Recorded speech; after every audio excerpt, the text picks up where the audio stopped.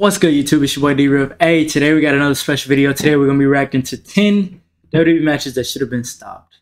Some really bad, bloody matches. Some matches where injuries were just too much for the viewers to handle. As JR like to say, it looks like there's been a wreck out here. A car crash. Somebody stopped this match. You know how JR was, Jim Ross. Well, look, first time coming across the channel, make sure y'all go hit that thumbs up. Make sure y'all subscribe because your boy is almost at 5K. What is that?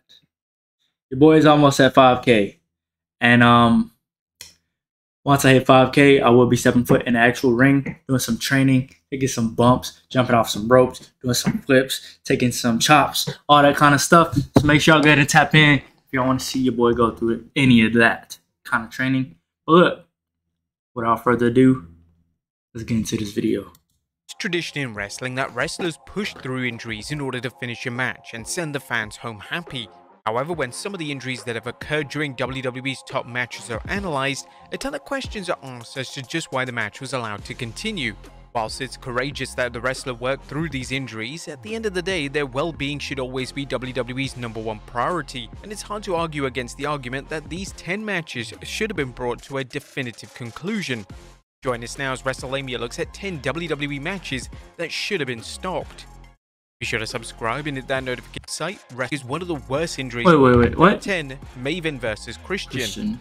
Who is Maven? Is one of the worst injuries a pro wrestler can suffer, and when Maven suffered one in a match against Christian on SmackDown in 2002, WWE made the call to continue the matchup.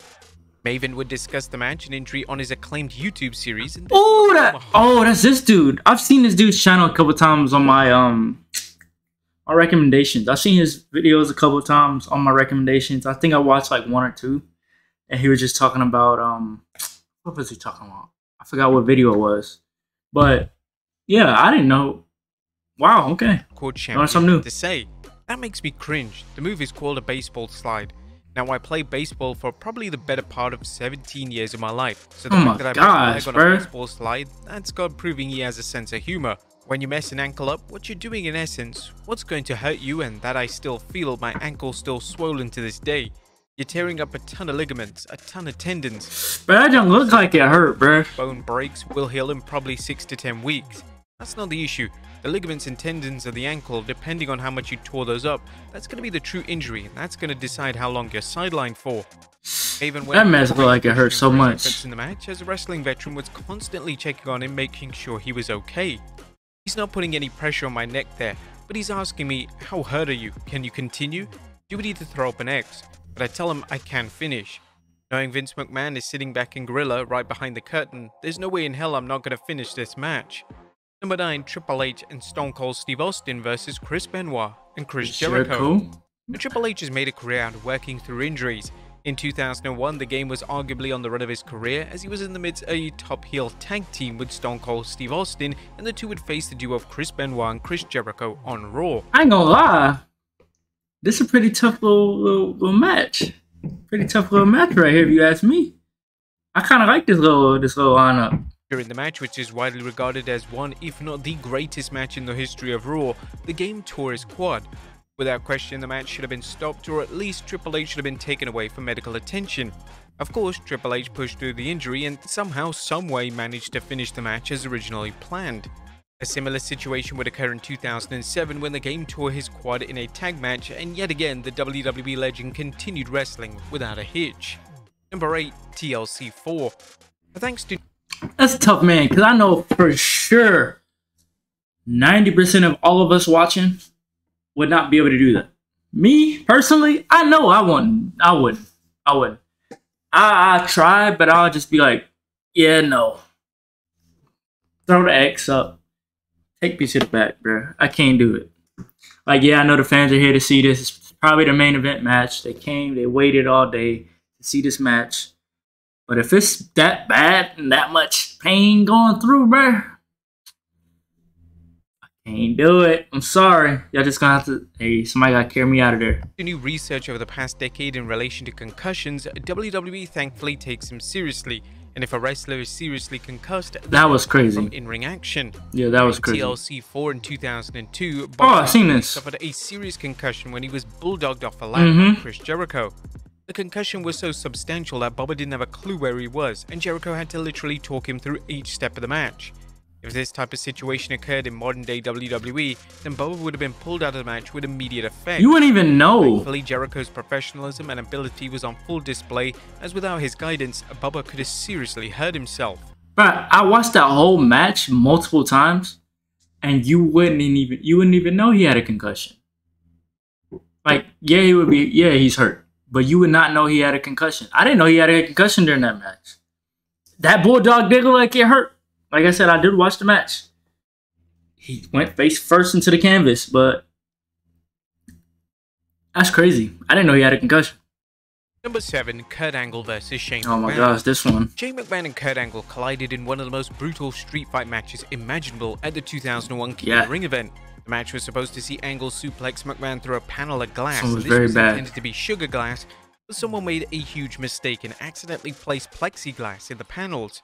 Due to this, McMahon, they got fired, I bet. And due to the horrors of what was unfolding, Vince McMahon himself was getting ready to cancel the match as he was utterly appalled in terms of what he was seeing. Number 6, The Undertaker vs. Goldberg.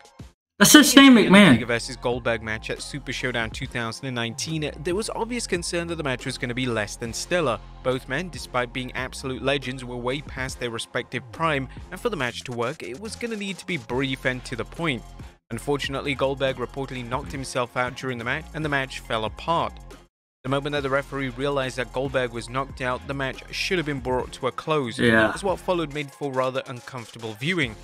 The match turned into a total botch fest, and it was a miracle that both men came out of the match alive, as they were dropped on their heads numerous times throughout the match. Oh my gosh, he actually dropped him on his head with that tombstone too. Usually Undertaker holds people up. They usually have about this much space from their head to the mat. But his head...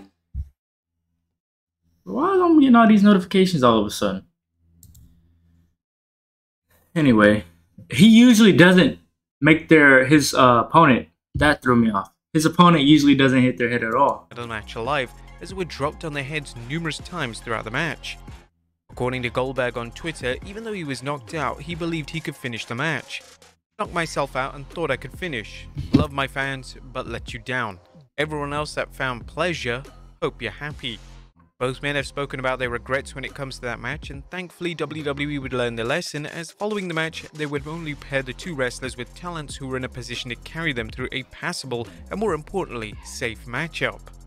Number 5, Eddie Guerrero vs. JBL. Oh my gosh, this one was bad. Presented one of the bloodiest matches in their history, as Eddie Guerrero defended. I just did a video, like Monday, about a lot of the matches that are in this. I forgot the name of it.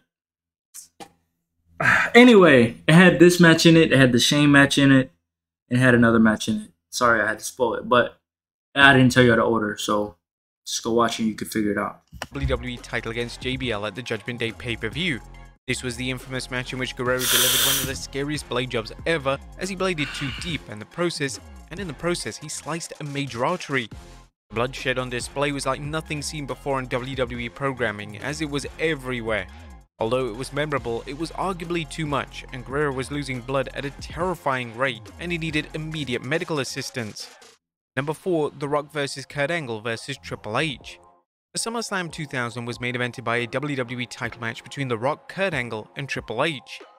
The match is infamous for a dreaded injury that occurred to Angle during the match, and that should have brought Angle's involvement in the match to a definitive end. Is this the one he got a concussion? Triple H performed a pedigree onto Angle through the announce table. Yep. And the issue was that the table gave way, meaning that Angle's head hit the concrete. Angle was knocked center. No. WrestleMania, if you're going to tell it right. Triple H himself, I don't know if y'all seen the video, he said Kurt Angle's head hit the monitor right here. It's behind my chair. He said his head hit the monitor, and it knocked him out, and he literally heard him snoring. So right here, as you can see, he's trying to wake him up. So during the whole match, he had to carry him through the rest of the match because Kurt Angle was knocked out. And despite WWE delivering a scripted spot where Angle would head to the backstage area, he somehow managed to come back out and finish the match. The head of WWE creative Triple H even admitted that none of this should have occurred during an interview on Logan Paul's podcast. Now this is where the story gets terrible, because now we know about the concussions and everything else. None of this should have ever happened, but we didn't know this at the time. But you know, Kurt goes into the back. Rock and I are just working now. At some point, we're getting feedback from the back through the referee, and finally, it was Earl Hebner. I just tell Earl, do not tell me one thing. With a lot of expletives in here, they said from the back, I don't give a shit. I need one thing. Tell me if he's coming back, if he knows where he is. That's it, that's all I need to know, and tell me when. We'll just keep going until someone tells me he can come out or he ain't coming out. I'll figure out a finish. Number 3, The Undertaker versus Mankind. Every this should be number 1. This should be number 1. Being thrown off the Hell in a Cell by The Undertaker. But upon further inspection, it's clear that the match should have ended right there. The bump itself is so famous that if WWE stopped the match right there due to legitimate safety concerns for Mankind, it's likely that WWE would avoid the backlash. If the match had stopped, then Mankind would have avoided one of the scariest and unscripted spots in company history. When Taker chokeslammed Mankind through the cell, the roof was never supposed to give in, and according to Mankind, the bump was so dangerous that he could have died. Yeah. Number 2, Survivor Series 2002 Elimination Chamber. The 2002 Survivor Series featured the first ever Elimination Chamber, and Triple H suffered a major injury in the match that led him to being rushed to hospital. One of the most famous spots in the match saw Rob Van Dam perform a 5-star frog splash from the top of the chamber pod onto Triple H. The move unfortunately didn't go to plan as RVD's shin came across the game's throat. The way Triple H sold the move wasn't a case of him acting, that was legitimate, genuine pain that the game was in. According to Triple H. Brandon, think about it. Oh, he's about to talk about Triple H, and I'm sorry I keep pausing it. Like I said, I reacted to a video on Monday about some of this. This was in it too. Bruh, I didn't even know that he hit him in the throat. You can see it in slow motion, or if you go back and actually look at it again, I'm going to go back. You can actually see he hit him in the throat. And I didn't know he hit him in the throat until I seen that video. 5-star frog splash from the top of the chamber pod onto Triple H. Straight in his throat, bro. Unfortunately didn't go to plan as RVD's shin came across the game's throat. The way Triple H sold the move wasn't a case of him acting. That was legitimate, genuine pain that the game was in. According to Triple H, he was struggling to breathe and there was concern that he could have died in the matchup. The match should have come to a close that the game could be checked over, and WWE with the talents tough, bro. come up with a brand new improvised finish. And number 1, Brock Lesnar versus The Undertaker. When WWE arrived at WrestleMania, is this worthy? I think this should be number 2. I think this should be number 2, and then Mankind should be number 1. That's what I think.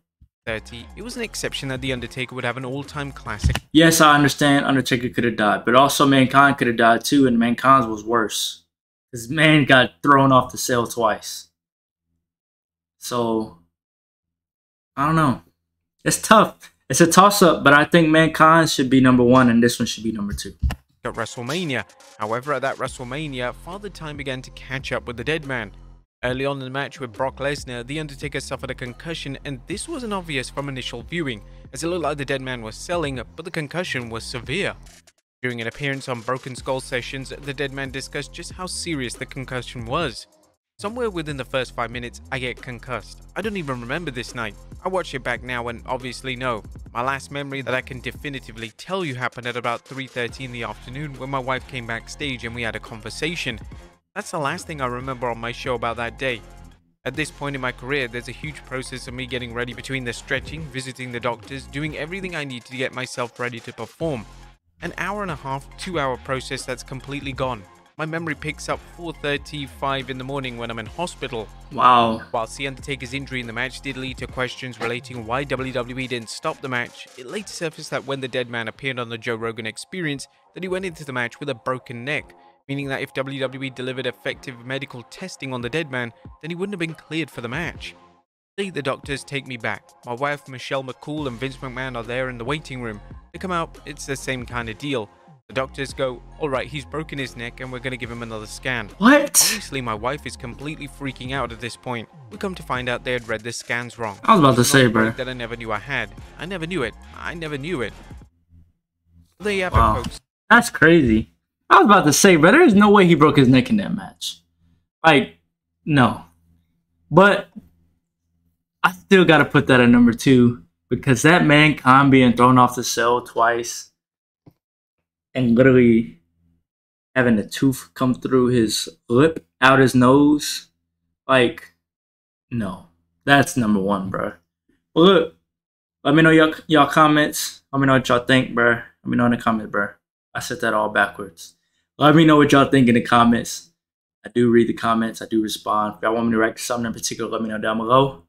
But hey, like this video, subscribe if you're new. It's your boy D-Riv, man. I'm out.